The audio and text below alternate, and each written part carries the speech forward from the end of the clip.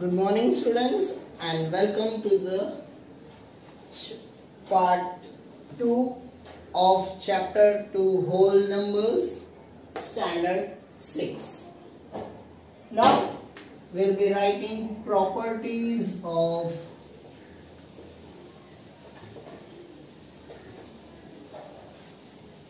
whole number for addition. Now, properties of whole number for addition. Our first property is closure property.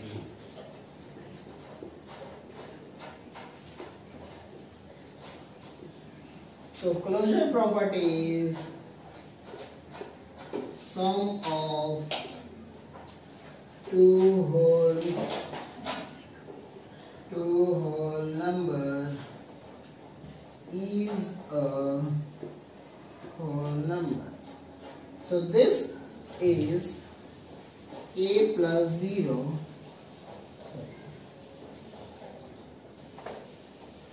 a plus b is equal to c, where a comma b comma c are whole numbers. Now a plus b plus c is equal to c, where a, b, c are whole number, means 2 plus 4 is equal to 6. 2, 4 and 6. If you add any two numbers, you get the answer as whole number only. So that is the closure property. Second property is commutative property.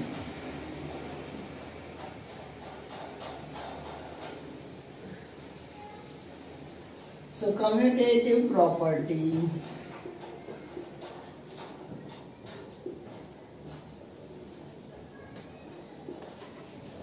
here in commutative property, a plus b is equal to b plus a, means numbers can be added in any order.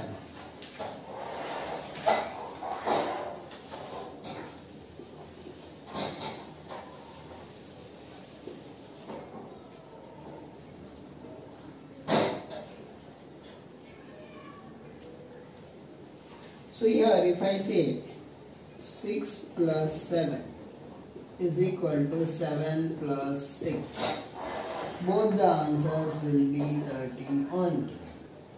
So 6 plus 7 is equal to 7 plus 6, both the answers will be 13. Third property, that is associative property.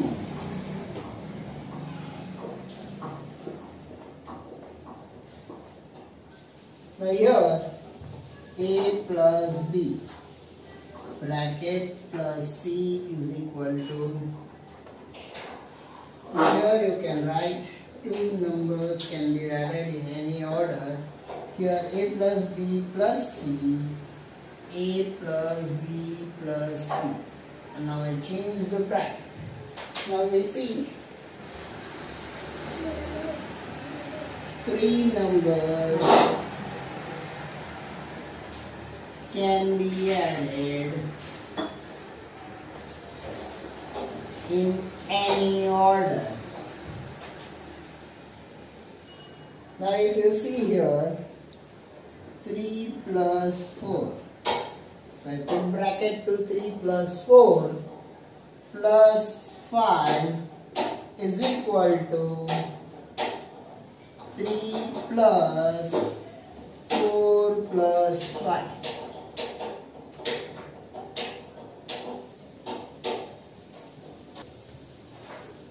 Now here if you see 3 plus 4 plus 5. Now 3 plus 4, 7, 7 plus 5 is equal to 12.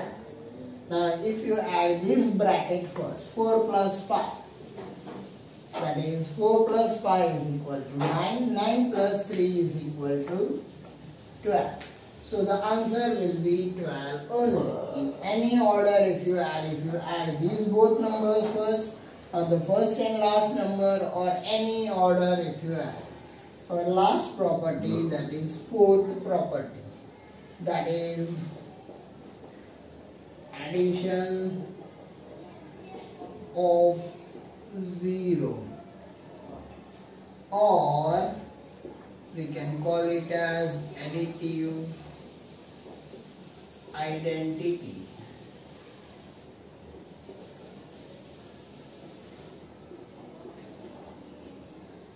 Now addition of 0 can be added to any number. The result is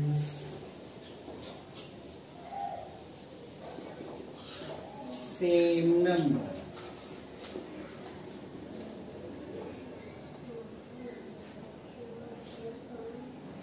Now here 0 can be added to any number, means a plus 0 or 0 plus a is equal to a.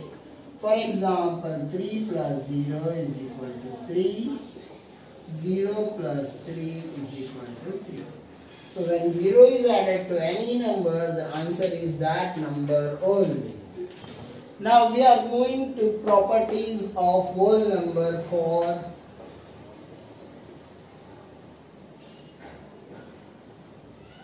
multiplication.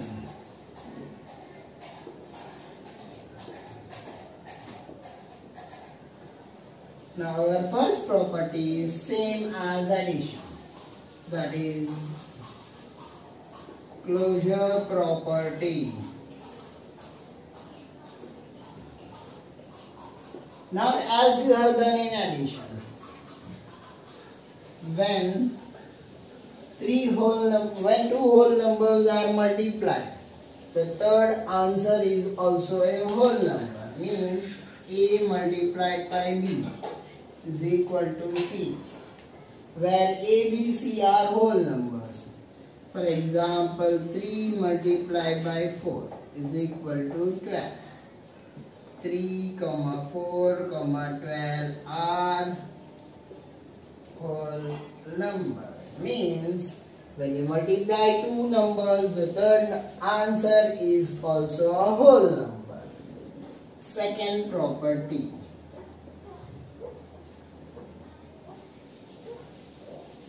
commutative property.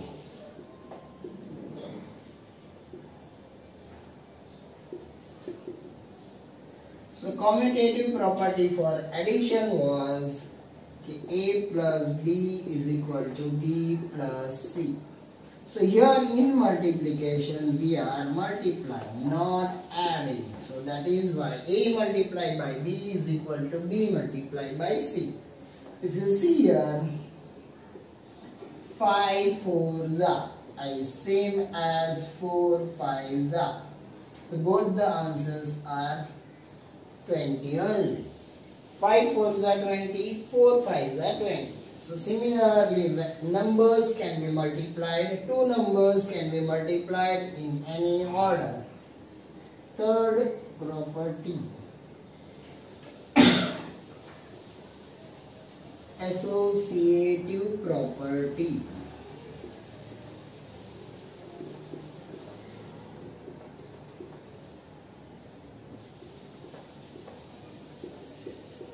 Now same as a into b into c is equal to a into b into c.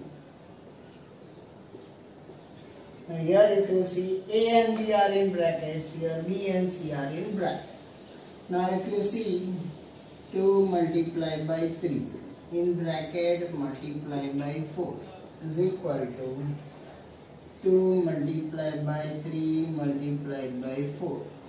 Now here if you multiply 2 3s are 6 into 4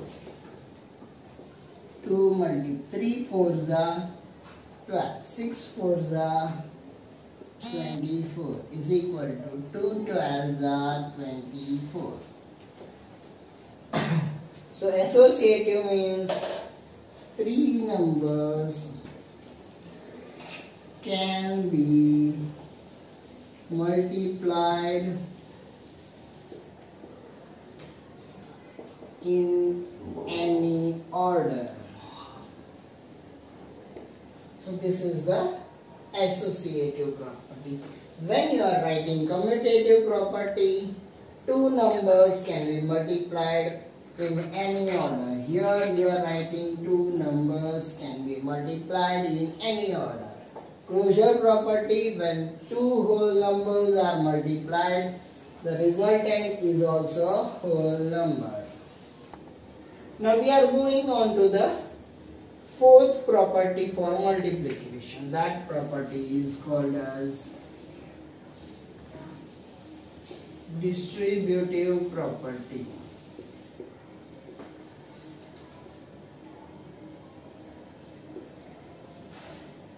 Now distributive property for addition. Now for multiplication over addition. Now you can see here A multiplied by B plus C is equal to A into B plus A into C. For example,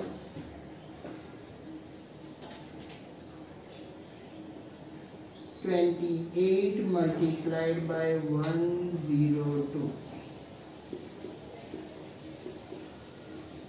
When we multiply 28 directly to 102, instead of doing that, what we are doing is 25 multiplied by 100 plus 2. We distribute this number into 2. So that we do is 28 multiplied by 100 plus 28 multiplied by 2 is equal to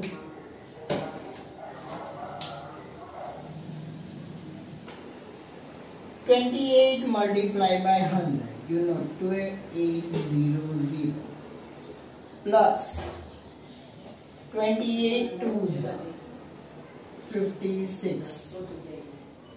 Now if you add 2805 2856.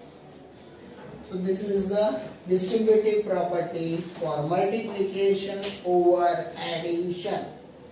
Now same way we have distributive property of multiplication over subtraction.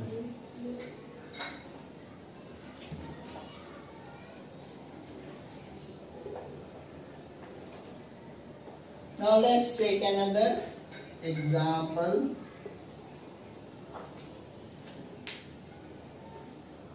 Now here instead of plus it is minus. So here also same thing. Now let's take example as 98.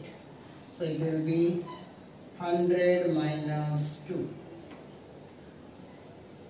Now 28 multiplied by 100 minus 28 multiplied by 2. 2800, 28 2s are 56. Now 2800 minus 56, it is 2744.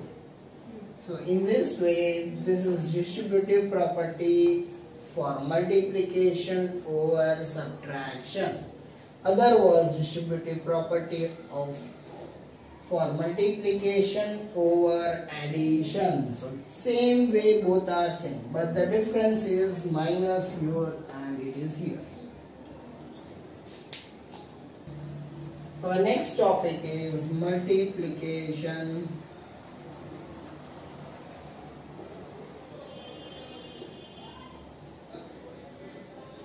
with 0. Now you know table of 0. 0 1s are 0, 0 2s are 0. Similarly, a multiplied by 0 is equal to 0. So any number multiplied by 0 is equal to 0, or 0 multiplied by any number is equal to also 0. So multiplication with 0, the answer is 0 itself. Our last property, that is multiplicative identity.